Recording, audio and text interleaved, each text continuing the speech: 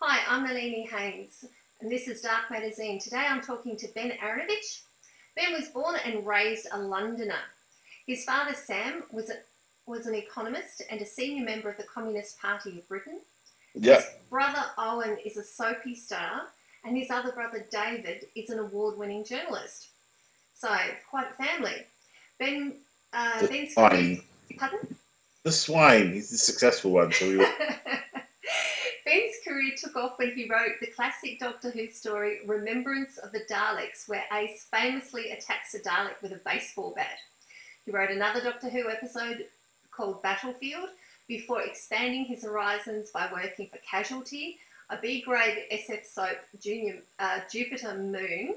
Yes, lovely. Then he expanded into novels, short stories, comics, and audio dramas, including Black Seven, more Doctor Who, and lately his Rivers of London series about Peter Grant, an inept policeman who accidentally discovers the supernatural world that coexists with our own, and then he becomes a wizard or a Yeah, starling. I reject the word inept. Oh, okay, fair enough. He just seemed a bit challenged in the first book, particularly. Played for He's laughs. excitable. That's excitable. Oh yeah, definitely excitable. So anyway, well, welcome Ben. Your career really took off after writing Remembrance for Daleks.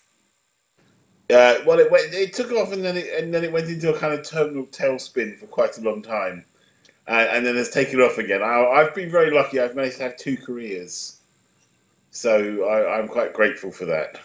So do you think that had anything to do with the BBC, like becoming so well known for that Doctor Who episode in particular, and then No, the BBC?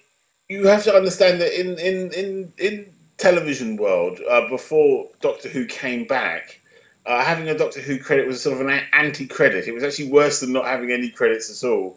It meant that you were associated with Doctor Who, which was very, very, very badly looked down on, and so therefore it was probably a drag on my career. I wouldn't say it was the reason my career went away, but I don't think it ever helped me in any way particularly. Yeah, I mean, except to get to conventions and meet nice people and that kind of stuff. But in the career way, in the world of the gibbon, it didn't really help very much.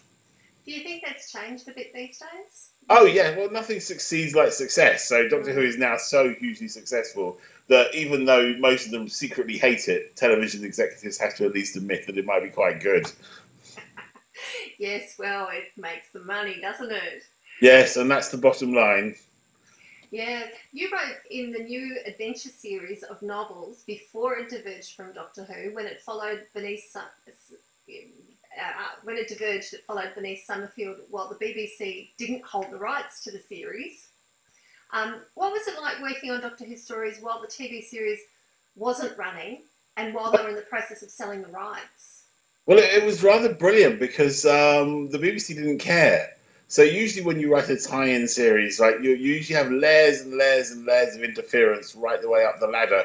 Starting with the publisher and then working your way up to whoever's running the TV show and a bunch of sis. I know people who are writing Star Trek and they're writing Star Wars tie-ins, and the nightmare they tell you is, oh, you can't do this, you can't do that. If you talk to Doctor Who writers now, they're always talking about Cardiff. That's the way they go.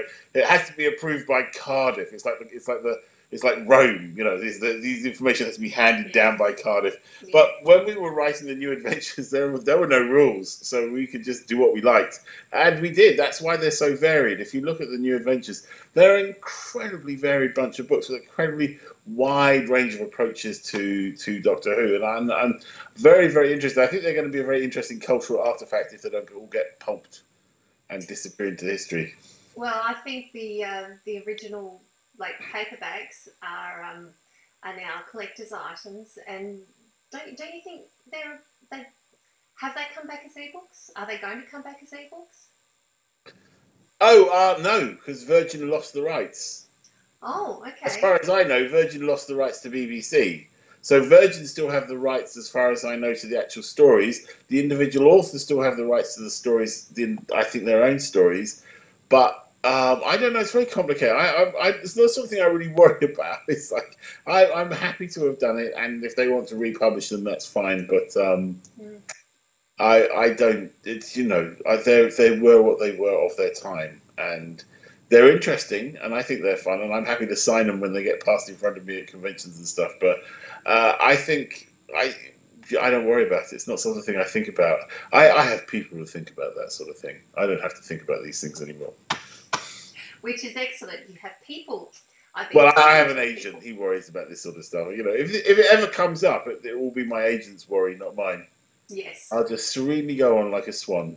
I haven't found any mention of you working on the new adventures after Doctor Who left the series and the books diverged.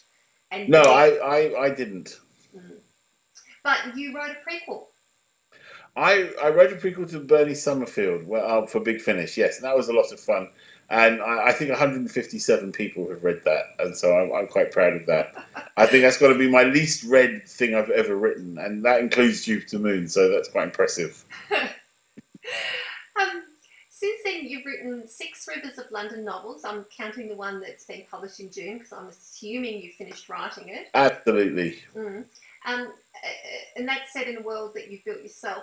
What's the difference between writing in someone else's sandbox and writing your own unique stories? Oh God, absence of. I have a friend actually who's a tie-in writer, and he's just been commissioned. He just sold a book, an original non-tie-in book, and he did a 2-book contract, and he handed in the first book, and he says, Ben, I went in and I asked them. I said, we're doing the second book, and I said, do you want an outline? And they said, no, we just want you to write the book.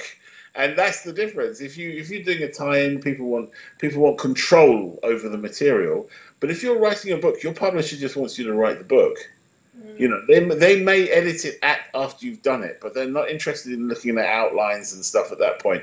Not if you have a 2-book contract. It's a completely different level of control, and it's wonderful. It's very liberating, and at the same time, it's kind of terrifying. It's like operating without a safety net, without a supervisor. Sometimes it's nice to have someone say, go left, go right, go left, go right.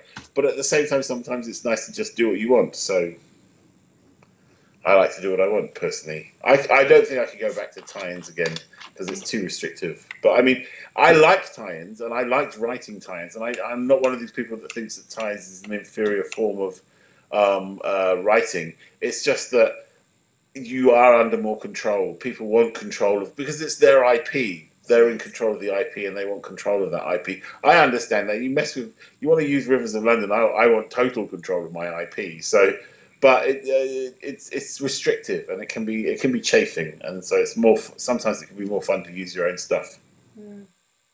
Yeah, and speaking of your intellectual property, what can you tell us about Rivers of London without spoiling the entire series for us? And so an overall description of the series, but also of Foxglove Summer, your latest book that was published late last year. Rivers of London. It's about Peter Grant, who is a not inept police officer working for the Metropolitan Police, but young and somewhat inexperienced, let's say.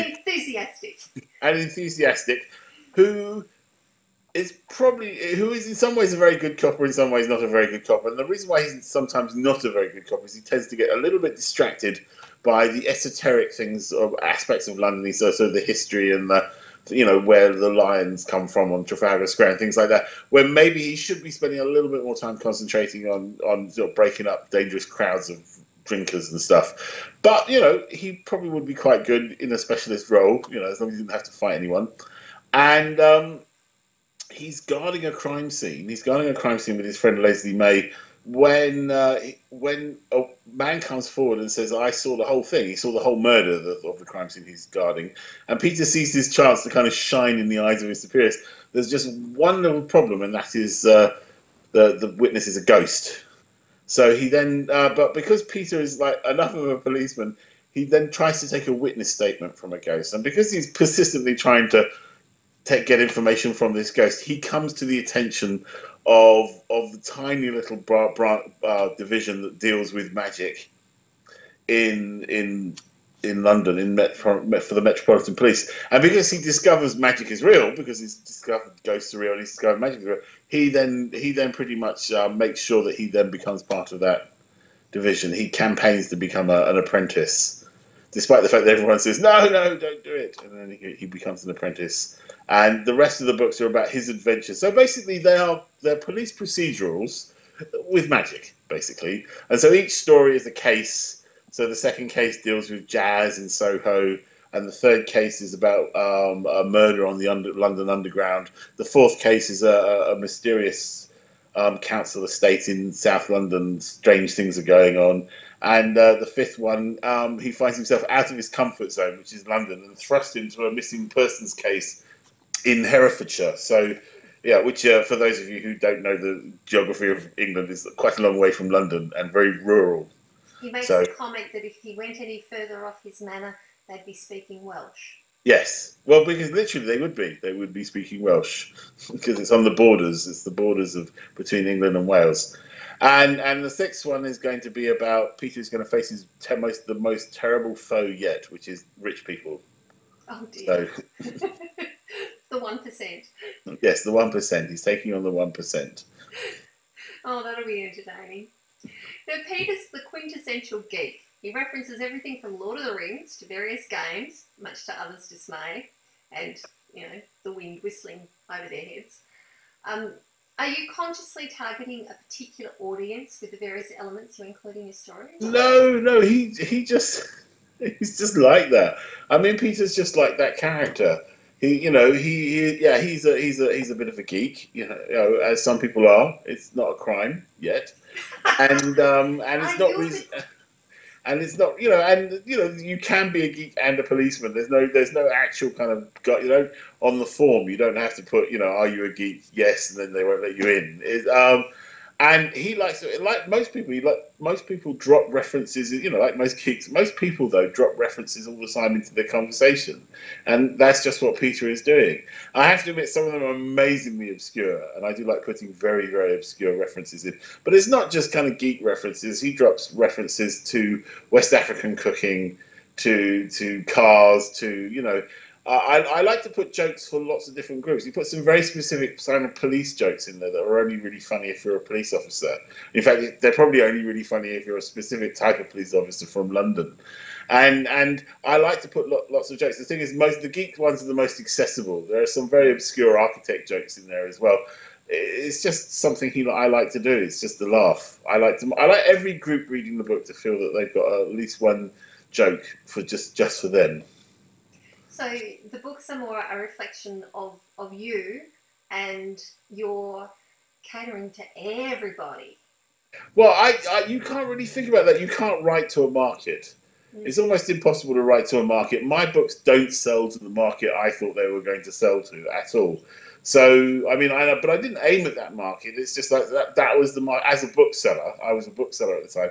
I thought those were the people who were going to buy the books, and it turned out not to be those people. Well, they did as well, but lots of other people. And now my publisher hails me as some kind of cross-genre genius. But basically, I wrote the books I wanted to write, and I was incredibly lucky, and other people liked them.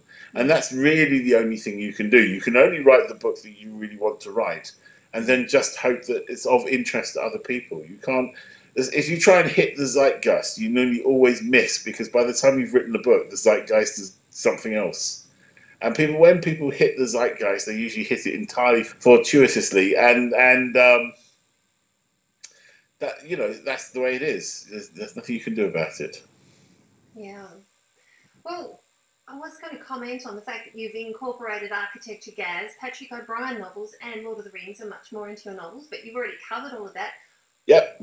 One of the things that I would still like to say is that I know one person, Kathleen Jennings, who went and read all of Patrick O'Brian's novels because you referenced them. I can't even remember what the reference to Patrick O'Brian novels was. The Yellow Spines. Oh, yes. Oh, yeah. Well, yes. Well, there are lots of them. They're very good. I think I regard that as a public service. Because they're very good novels. I like them a lot. Well, that's great. I had heard of Master and Commander, but I must confess I haven't read any myself. So what do you think is so intriguing about the Lost Rivers? Well, they're lost. I mean, no, they're interesting because a lot of people go to work. People mostly, when they think of the rivers of London, they think of the Thames, and occasionally they think of the Lee, and maybe even the Fleet. But there are actually dozens of rivers, and some of them are not lost. Some of them are lost, like Effra, Tyburn, Countess Creek. Some of them, like Beverly Brook, are out on the open. You can walk along Beverly Brook. She has nature parks and everything. It's a nice walk. And some of them, one of the things I find interesting is in recent years there's been a move to sort of improve a lot of the above surface rivers and so make them more prettify them and return them. A lot of them were culverted, which, as you probably know, is very bad for flooding, and so therefore there's a move to make them meander more, to put them in, reopen the water meadows so that there's more resilience in the flooding resilience and stuff like that. And as we have very wet, we're having much more wet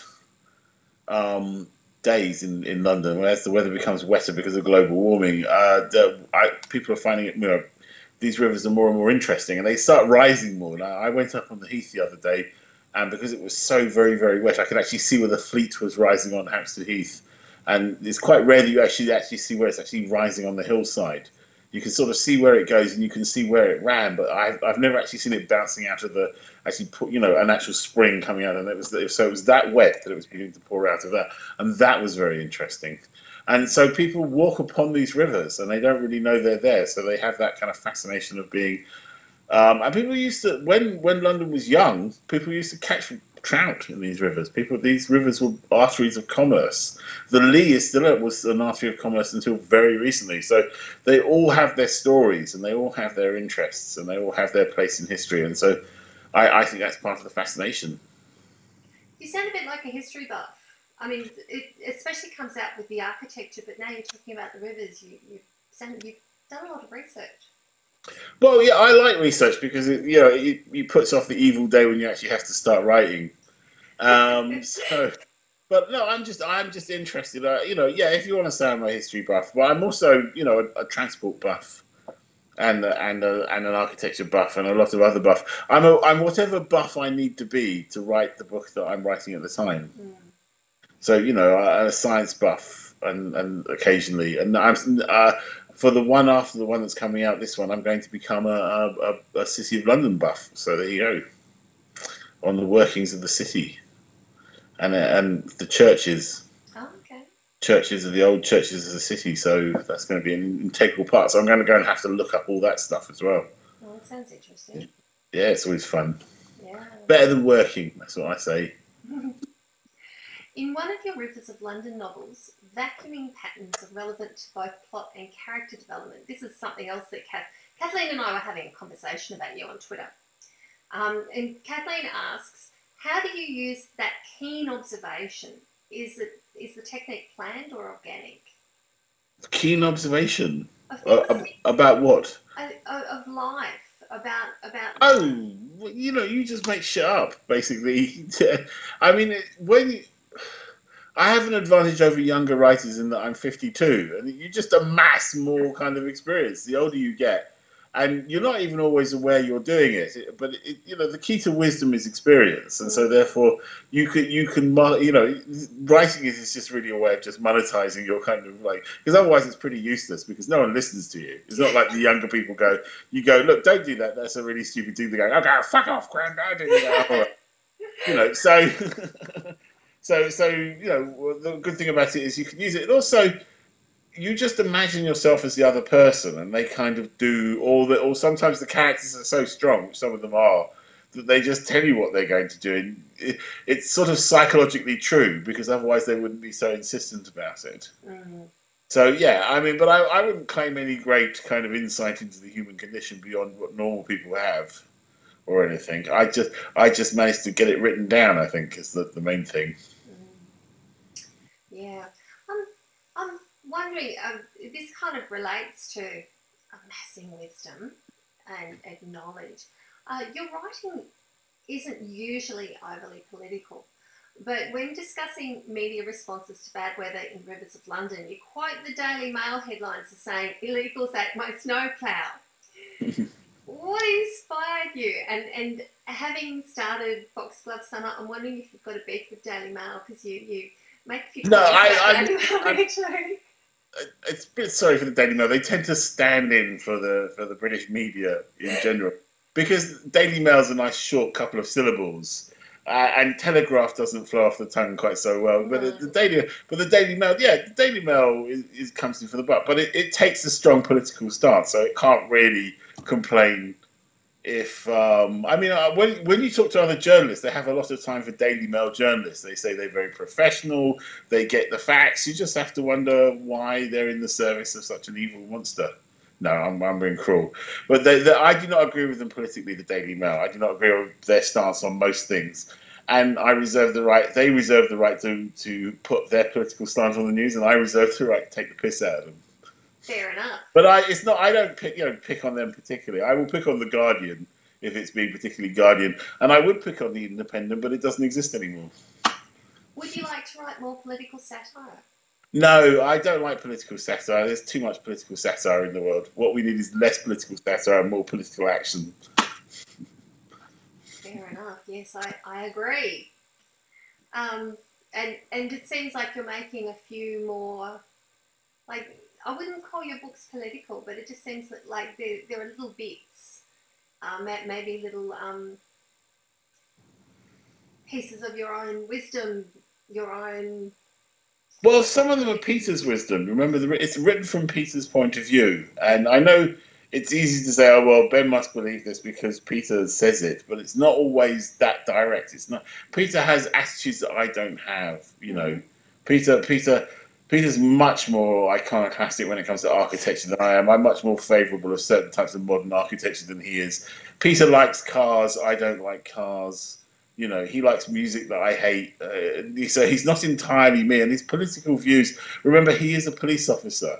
So he has police officers tend to have a particular set of, even quite liberal police officers, because they're the ones getting, spat on and have rocks thrown at them. They have a slightly different attitude towards, say, I might have towards civil disobedience and stuff, where they feel, civil disobedience is not the unalloyed good that many people think it is if you're the person who's having, on the other end of the petrol bomb. So, and I'm not going to say he's wrong or right, but I'm just going to say he does have a different political view. He is also, much younger than me and of mixed race. So he has his political views are going to be coloured by that. I have noticed in Foxglove Summer, every time he meets somebody, he comments that they're white. Well, that's just because he the way he looks at people. It's in a lot of literature, white is default is thought to be the default position, and so if you don't say what someone is, you mention they're white. Now you can try and pretend that you're going to be color neutral on that, but when that happens, just everyone assumes everyone's white. Unless you sort of go, and he had brown skin, like that, very loudly in capital letters. So I thought I'd just short circuit the whole thing. And when Peter sees a white guy, he sees a white guy. I mean, he sees him as a white guy. He doesn't see him as a guy who happens to be white. He sees him as a white guy. Not in a kind of like, oh, you are a white guy, but just in a completely neutral observer way. In the same way, if he looked at someone wearing looks at you, he'd say there is a white woman in a black top. Yeah, I did like the way he mentions this person's white and this person's white and this person's white and looks like my diversity training's going to waste in this case. Yes. Well, because Herefordshire is not a very diverse area. So, where are you taking us with the future Rivers of London? Like, do you have plans for like more novels? Oh yeah, I'm going to keep writing them until I'm dead. Basically, I deliberately made Peter so young that I won't have to worry about him retiring. I'll be dead before he has to retire, which is a painful problem. It happened to a lot of other crime writers. They suddenly get to the point where that it's just not feasible that they're like Inspector Rebus. It just wasn't feasible. He was still on the force. But by the time Peter's old enough to be facing mandatory retirement, I'll be dead. Maybe my son will be writing them or something by then, but I'll be dead, seriously dead, so it won't be a problem. Well, there are a number of iconic authors who have passed down their legacy to either family members or I'm planning, I know where this question is going, I'm planning to set aside a large fund to pay someone, a Russian mercenary, to kill anyone who tries to do that with my books. Just so we're very clear about this. Not only will it be outlawed in my will, I will have a special slush fund for assassination. So anyone who thinks, anyone who tries necro literature with my stuff is going to be in real trouble. I'm just going to put that out there now in case people have any doubts about it. I don't condemn people that do it. I just don't want it done to my work. In the same way that I don't want anyone picking up doing a kind of Terry Pratchett. That would just be obscene. There is only one Terry Pratchett. I didn't want someone to carry on the Discworld series. However good their pastiches, I wouldn't mind it in a different genre. In a weird way, it wouldn't matter in a different media. If they did a comic or they did a film or they did a TV series, that wouldn't bother me. But no more books. And the same with Rivers of London. If people want to make TV series and stuff like that based on it, and then maybe expand the universe that way, I would be all right with that. But no one's. Peter is mine. They can't have him. They can't have him. I understand that completely. And I love the fact that you dedicate Foxglove Summer to Terry Pratchett. Yes, well, the writing was on the wall by that stage, and I thought he was such an influence on me. And this book was so very. I mean, this one was very overtly influenced by Terry Pratchett. Foxglove Summer was very influenced by Terry Pratchett. And I looked at it and I thought this book has to be dedicated to Terry Pratchett. And so I dedicated it to him. And I was very glad to do that. So, and, there are very few people whose deaths have affected me personally, even though I didn't know them. And then his was one of it. I'm not one of these kind of weep at the deaths of famous strangers, but even admirable ones. I've always been quite hard-hearted. My wife always complained about that. And she threw me out the house because I didn't weep at Diana's funeral, and that was a bad thing. And Terry Pratchett affected me, and I still miss him, even though I never knew him. It's just really weird. I find that quite strange that I miss someone I never met, but there you go. Did you grow up reading his novels? Yes. Oh, I was like book 1, book 2, and then he was my hardback. I bought him in hardback. And that was back when I didn't have a lot of money too. And he was on my hardback list to buy at Sorcery, and he never went off it. And unfortunately, my son, when he was about 3, ripped all the covers off my hardback. So otherwise, I would have had a complete set, pretty much of first edition Terry Pratchett's with the original covers. Oh. But there you go. But I'm horrible with my books. Like my Guards is all annotated because I wanted to see if I could turn it into a film, so I annotated it. So it's like I've never been very good at preserving things for kind of the collector's market. I would have had the hardcovers that were all beautiful, and maybe a paperback for noting. No, you see, I just didn't think like that. Because I couldn't wait that long to read. I had to read them. I bought them immediately, and I would literally go down to. It was usually Dillon's, as was, which was now the Waterstones on Gower Street, and I would literally buy it, go into a cafe, and pretty much read the first half of it in the cafe before I even got the bus back home. So, and I used to phone them up. Remember this being before the internet. Go, is the next Pratchett out yet? Have you got the next Pratchett? Is the next Pratchett? Yeah, these days we can plan ahead. It's much easier, but yeah, things. Well, now these days, you see, there's people like that, and I do have a couple of authors like that. It gets zapped straight into my Kindle. It's like ding, zap, and then the hardback's on its way. The hardbacks, and it's terrible now because I end up buying books on 3 media. I tend to end up buying books on Kindle, and then I buy them on in hardback or paperback, and then I buy them on audio. So I'm getting stuffed 3 ways now by the publishers. Well, I'm sure that the authors and publishers are absolutely, stoked by that. I'm sure they're very pleased. I know I am when that happens with me. So who are these authors that are on your list? Well, there are people like C.J. Cherry, Lewis McMaster Bujold, Toni Morrison. You see, very variable I am in my taste, and people like that. And then just sometimes people that I just grab. I just see something that looks interesting, or someone will say, "You must read this." I'd have to look at my list. Is there are there particular aspects of storytelling that resonate with you? I like a bit of humour. Yes. My favourite crime writer is Stuart McBride, because he's part of the Tartan Noir, which means it's like very grim stories set in Scotland with lots of dismemberment and violence, but they're hilarious at the same time. They are the funniest books I've ever read, at the same time as being horribly shocking in times and disturbing. And I think he's brilliant. So Stuart McBride is my kind of cup of tea. I like a bit of humor. I'll read anything with a bit of humor in it. I like humor, not doesn't have to necessarily be overtly funny. It doesn't have to be written for comedy, but I hate po-faced. I hate serious. I hate educational. I like funny. So I suppose you were a fan of Terry Pratchett's like Science of Discworld series. Yes, I love those. Yes, well, Rivers of London was in part inspired by the Science of Discworld, so yes, they were very good. And also, I took any Pratchett I could get, really. Yeah. After 3 decades in the writing profession, how do you keep your storytelling buoyant? You just don't think about it too much. It's the best way. I don't write fast enough to run out of stories. I'm still working through my backlog. I'm going, quick, finish this book and get on the next one. It's like, so yeah. I'll ask me that in another 10 years. Fair enough. It's a date. Okay, ask me in 10 years. Maybe I'll be running out of ideas by then. I hope not. So what are your plans for the future, other than surviving Brisbane?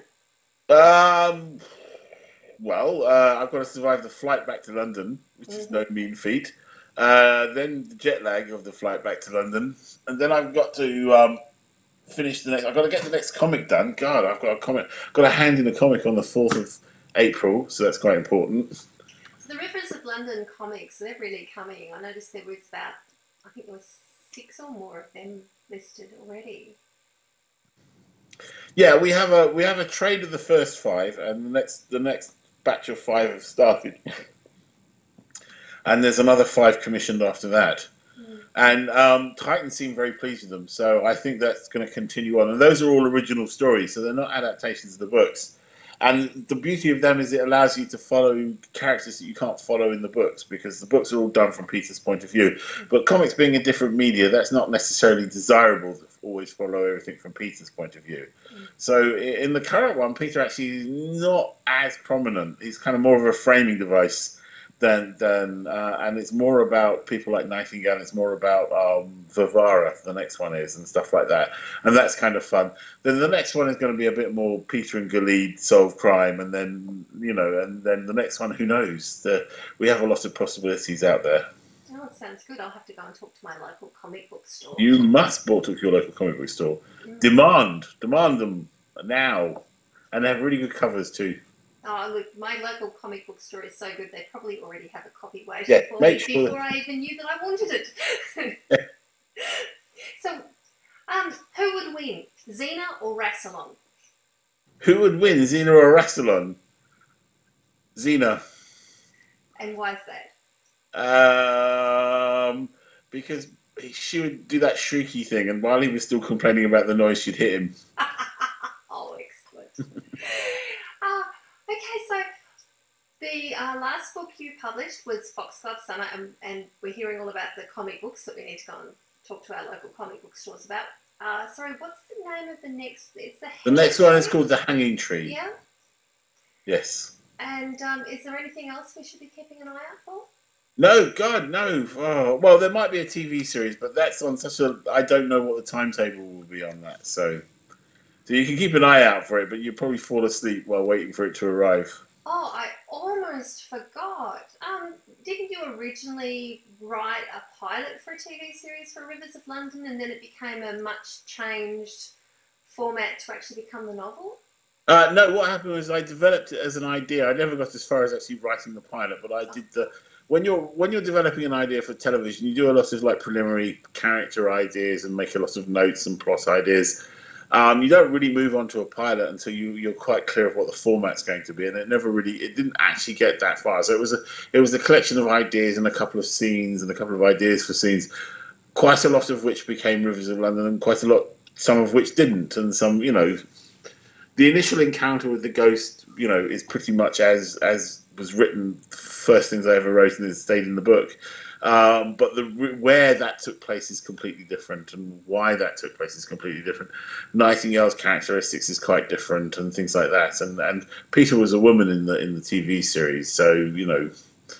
But I mean, to call it a TV series is to really over-grandiose. It was a kind of paper-thin fantasy in my head, like most TV series before if they don't get made. It's just something. So it didn't actually make it to development hell. It didn't. No, it didn't even make it even as far as development hell. And I decided it wasn't something that at that time I could have sold anyway. So. But now. But now, yeah, because they like books, and so there's a book. Ironically, there's a book, and that was my way back into television has been via my books. Who'd have thunk? And Game of Thrones has been so popular that now there are all sorts of fantasy stories that are in development. Yeah, but you see, the thing is that you don't understand the mind of the TV producers. They want people wearing fur doing a lot of raping, because that's essentially Game of Thrones. Game of Thrones! Got some people in furs raping people. Yay! Lots of boobs. With boobs. Yeah, so you don't think they're really quite at the more intelligent fantasy yet? I mean, I'm not saying that Game of Thrones isn't intelligent. I think some of the intelligence is being lost in the screen production. I don't know. Things like that, things like Game of Thrones happen more by accident than by design.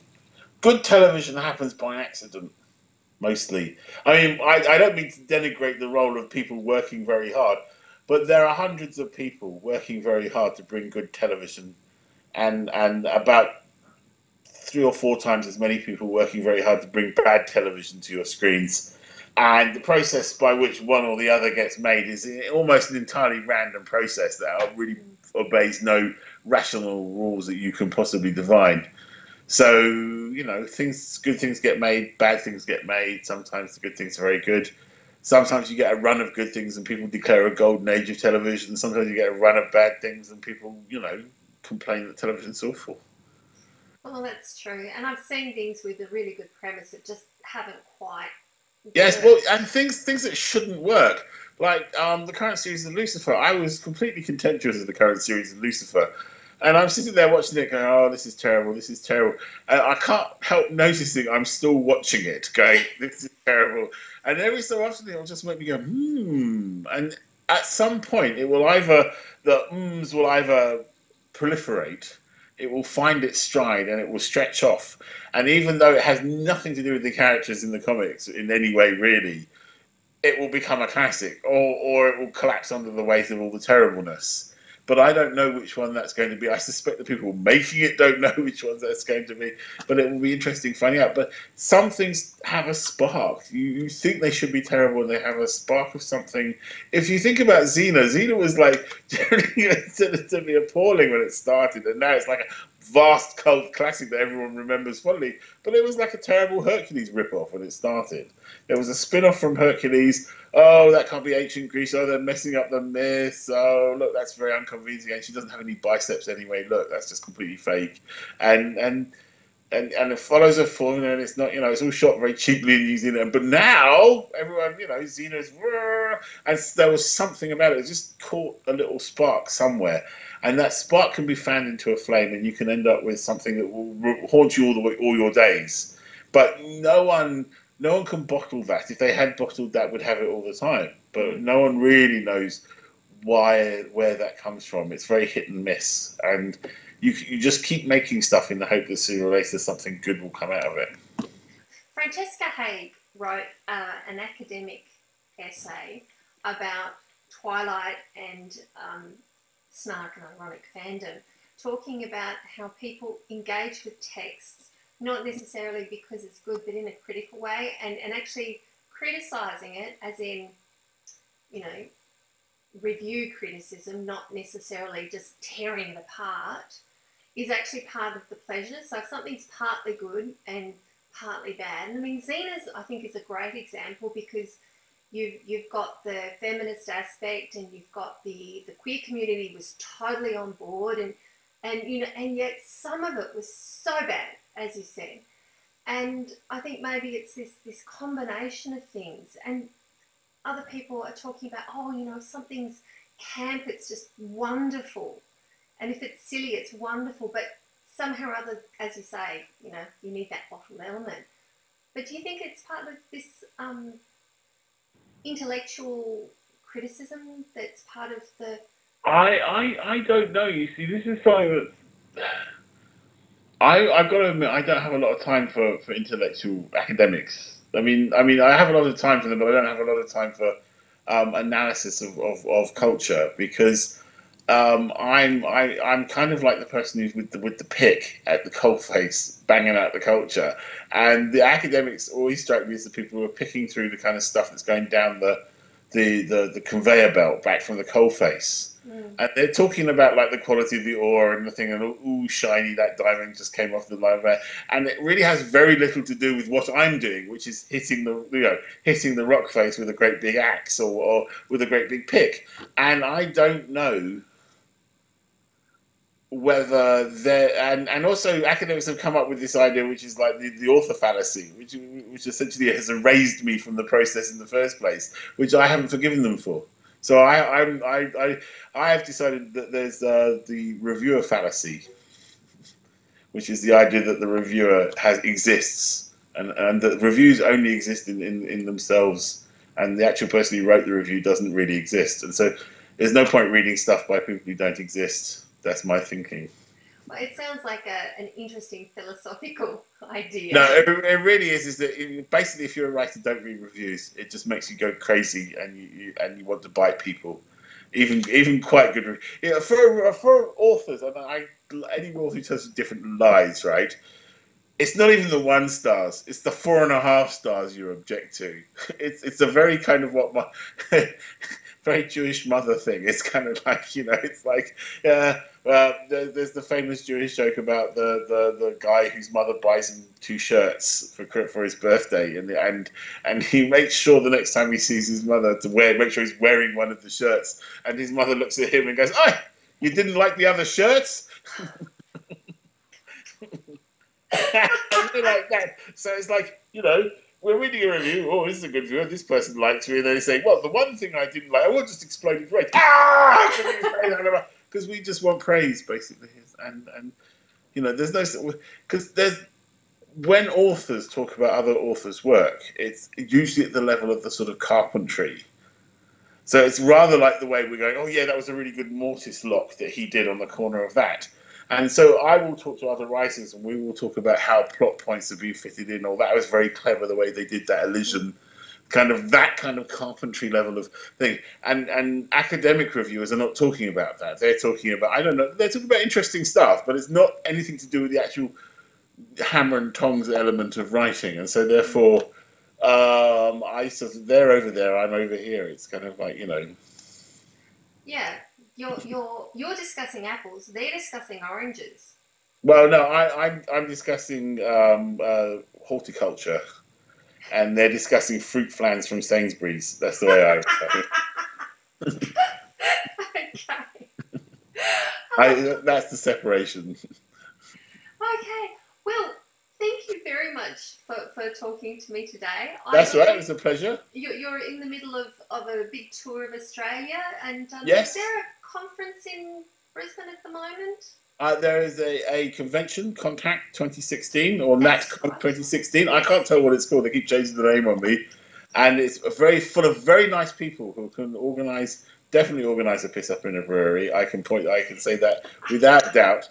It's very, I've seen people do this for a living, and it's very hard work. And these guys are sort of, they're volunteers, and they're not professionals, and they're doing a really good job so far, especially from the keeping your authors happy kind of point of view. It's, of course, from my point of view, the crucial aspect. Well, thank you very much, and have a great trip, and have a safe flight back to London.